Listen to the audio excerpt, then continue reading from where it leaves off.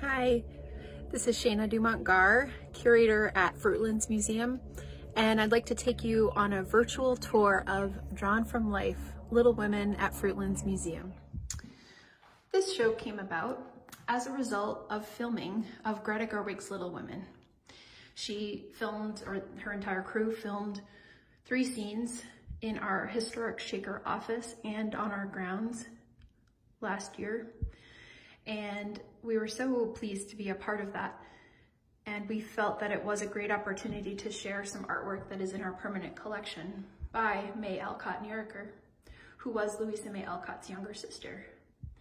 And I'm among the many who just loved the way Florence Pugh played Amy, who is the counterpart for May in the novel. So I'm gonna walk you around the room and show you some of the paintings along with the labels. And we'll also look at a really special loan that we have. This one was conserved last year.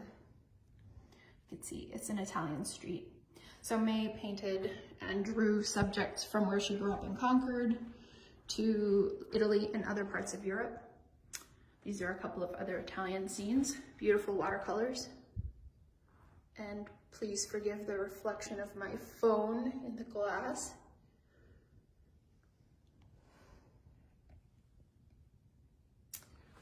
We also have a really cool paint set by May that's coming up soon.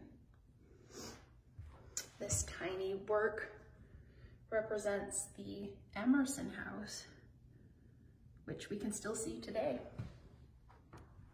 And here's that paint set. And I really do love the way we can see a bit of color in the shield.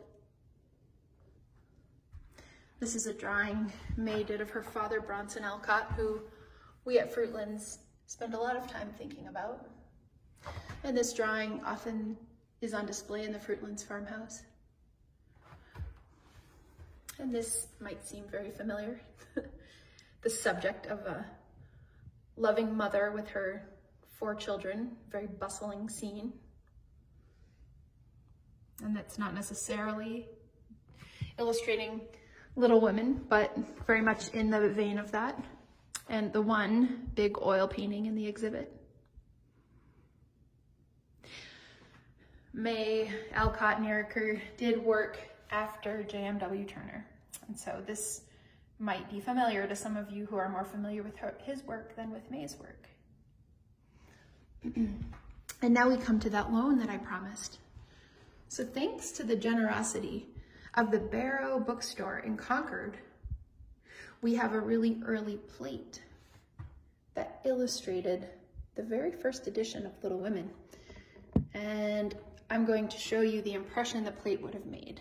This is Jo skating on a pond. And this is the scene right before Amy falls through the ice. A pivotal scene, as I'm sure many of you recall. And we also have 2 of the books. And you can see it within the book. And also the cover, which for those of us who have seen the film, it's quite familiar. And then we have a couple of other drawings.